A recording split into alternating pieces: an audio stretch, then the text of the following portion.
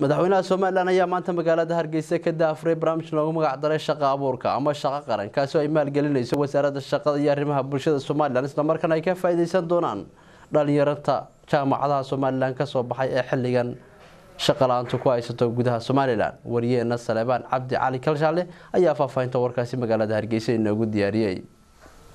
shirweynahan oo socon doona muddo 2 maalmood ah ayaa waxa soo qaban qaabisay wasaaradda shaqo-gelinta iyo arrimaha bulshada Somaliland oo kaashanaysa dalada ururada dhalinyarada Somaliland ee Soonyo waxaana munaasabada lagu daafuray ka qayb galay wakiilo ka socda laamaha xukuumadda ururada bulshada rayidka hay'adaha caalamiga ah iyo waliba xubno kamid ah haldoorka Somaliland shirkan waxa lagu falanqeyn doonaa sidii loo sameyn lahaa nidaam shaqo abuur oo dhaxalgal ah sida ay sheegeen madaxda hay'adaha soo qaban qaabisay shirkaasi madaxweynaha Somaliland Muuse Biixi Cabdi oo ka hadlay halkaasi ayaa sheegay in loo baahan yahay in shirkan laga soo saaro qodobo muhiim u ah muwaadiniinta shaqo la'aantu haysto ee dalka u dhashay madaxweyne Muuse waxa uu sheegay in ay mamnuuc tahay in shaqo uu qaban karo qof muwaadin ah la siiyo dad jaanib ah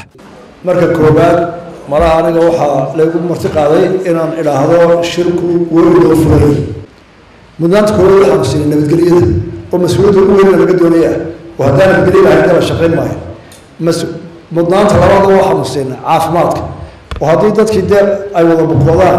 iyana shaqo la gali maayo mudnaanta saddexaad waxaan siinay waxbarashada waana qofkii soo arbina saddexaad mas'uuliyadda shirkaduna la wadaagaan dawladda saarata marka kuwaas aan mudnaanta siinay marka hadaan qofkii caafimaad qabkiisa ka soo talinay waxbarashadiisa ka soo talinay ammaankiisa ka soo talagalnay shaqo galintii waana la caawiya uma dhaqaalaha inta waa lagu xoogaytaay taana ka soo taaganahay inta ka soo qayb gashay aad iyo aad baan ugu mahadnaqayaa shirkan insha Allah wax khayr qoyl ka galo ayaan ka soo bixi doona hay'adaha shirkana waa mahadnaqayaa mas'uuliyiinta kale ee munaasabadaasi ka hadlay oo ay ka mid tahay wasiirka shaqo-gelinta iyo arrimaha bulshada marwaxinta xirsi gaani ayaa ku dheeraaday muhiimadda uu mashruucan u leeyahay in la helo hab shaqo abuur oo daahfuran waxay gacanta ku haysaa siyaasadda shaqo abuurka National Employment Policy ayay gacanta ku haysaa oo iminka maraya meel gabagaba ah sidoo kale waxay wasaaraddu gacanta ku haysaa siyaasadda carbinta ayay gacanta ku haysaa National Internship Policy ayay gacanta ku haysaa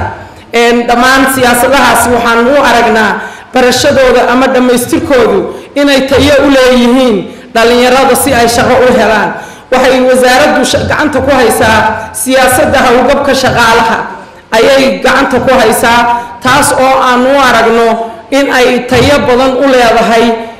run ahaantii qaranka Somaliland tababarkooda tayintooda iyaduna wax sahlan maaha inta ay kala sheegay hay'aduhu qabanayaan runtii waxay iska noqonaysaa in kooban oo aan wada gaarsiisnay dalka shirkani wuxuu naga caawin doonaa labada cisho aynu joogno inaynu la nimaadno xal aynu shaqo ugu abuuri lahayn 10,000 oo dhalinyaro ah oo reer Somaliland waxaan u baahanahay macaahiid ay ka soo baxaan dhalinyaro ka faa'iideysata fursadaha shaqo dalka yaala